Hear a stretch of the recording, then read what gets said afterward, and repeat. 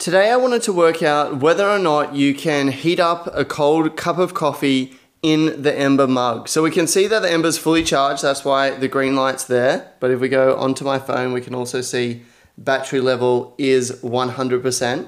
So I'm going to go ahead and take this off the charger and pour this in. Now I know that the Ember mug won't naturally heat up your coffee or tea or drink or anything if it's under 40 degrees Celsius or around 100 degrees Fahrenheit. The heater just won't turn on. But I worked out a little hack the other day using the app. We can see heater's off. It's around 11 degrees. It's probably colder than that because it's been in the fridge. But what we do is if we actually slide this along from heater off and we set, usually I like 52.5 degrees Celsius. Previously, the heater would actually turn on, and you can tell that it's turned on when you get a little white light here. Okay, so we can see that the white light is on, it's flashing, that means it's actively heating. And if we have a look at the phone, we can see, okay, it's now going up. It's gone up from 11 to 14, 14.5, 15. Okay, it's actually going up way quicker than I expected. Uh-oh, now it thinks it's empty. Let's try and bump this up to 53. We are getting some progress. Still very cold. We can see that this is going up. So for those of you who like life in Fahrenheit, we can go ahead and change this to Fahrenheit. And we can see our goal is 127.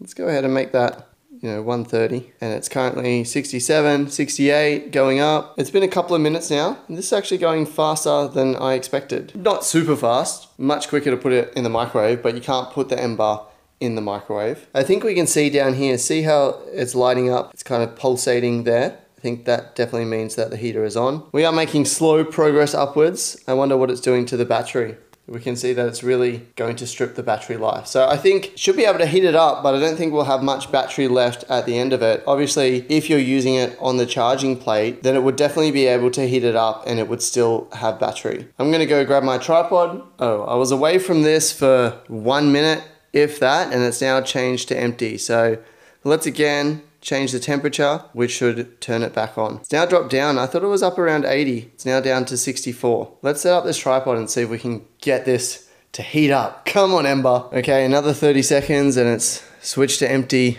again. It's not liking me, but I feel like if we manually keep doing it, we can heat this up. This would definitely not be the easiest way to do it. I would recommend put your coffee in a different cup, go ahead, put it in the microwave, heat it up that way, or use a stove, and then pop it in your Ember, at least when it's closer to your desired temperature. I'm just gonna keep flicking this backwards and forwards to keep it going. I think it's just really struggling because it doesn't like heating things under 100 degrees Fahrenheit.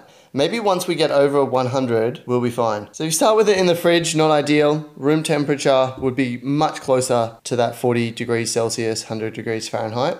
So it would have got there quicker. I've slid it up to the hottest temperature because in theory I would think that would make the hot plate the hottest, which would warm it up, but that's just kind of freaked it out. Doesn't seem to like the higher ranges here. We've reached the 10-minute mark. Now it's definitely warming up. It was stone cold from the fridge when I put it in here. Now it's starting to feel more room temperature, like if I got it out of the tap. Not that you ever get coffee out of the tap, but more room temperature now. So it is warming up, but every 30 seconds or so, this seems to turn off. I'm just wondering what's gonna happen once we get over 100. So I'll keep fiddling with it till we get over 100 and then see if we're in the clear from there. Honestly, if I wasn't doing this for the video, I would have given up long ago. It doesn't seem to make much sense when it decides to turn off. I don't know if there's a set timer, 15, 30 seconds, and then it just turns off.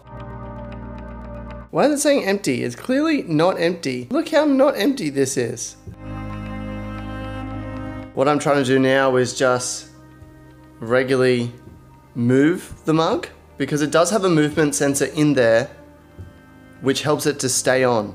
So I'm hoping if I move it around like this, it's not going to turn off. We have reached the 100-degree mark. We can see it's now changed color from gray to orange, which I think means we'll have an easier time from here on out. So let's put that to the temperature I like, around 133, 130. We'll do 135. No, it's gone down. Okay, let's keep tapping. Come on, Ember. You can do it. Get over 100. There we go. We're getting close to where I want to have it now, but I thought it was interesting because it did say 130 or over 130 here, but when I felt it, it definitely wasn't at that point yet. So I don't know if the thermometer is further down, closer to where the heater is, and it just, you know, wasn't registering. But once I kind of mixed it, we can see that it's gone back down and it still needs a bit to go. Okay, so we can see that now it says your perfect temperature has been reached, 135. Enjoy. Okay, that only took about half an hour, 40 minutes in order to get to. Let's have a look at the battery life. We can see battery levels going from 100% down to 33%, 32 now. Let me just test this, see if it tastes good. Look, it's still not as hot as I would probably like, to be honest. Let's change this back to Celsius. Yeah, this is not at 57 all over at the moment. I know my coffee. I know what 52 feels like. This is not 57. Look, maybe it's close, but it's not quite exactly what it said. So can you warm up your coffee in your Ember mug?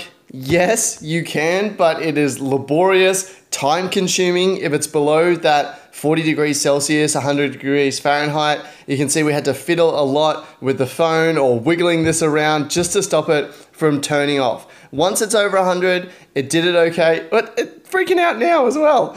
But yeah, it just took so long to do it. It's totally not worth it. What I would do in future is just, you know, put it in here. I would put this in the microwave. I would heat it up nearly to where I want it to be. And then once we're nearly where we want to be, I'd put it back in. And Ember can do a couple of degrees fine, but when you're trying to do it from straight out of the fridge all the way up to good drinking temperature, it just took so long. It used so much of the battery. And this is still saying empty. Why are you saying empty? So I do not recommend heating up your coffee using the Ember mug. It's just not worth the time and the effort.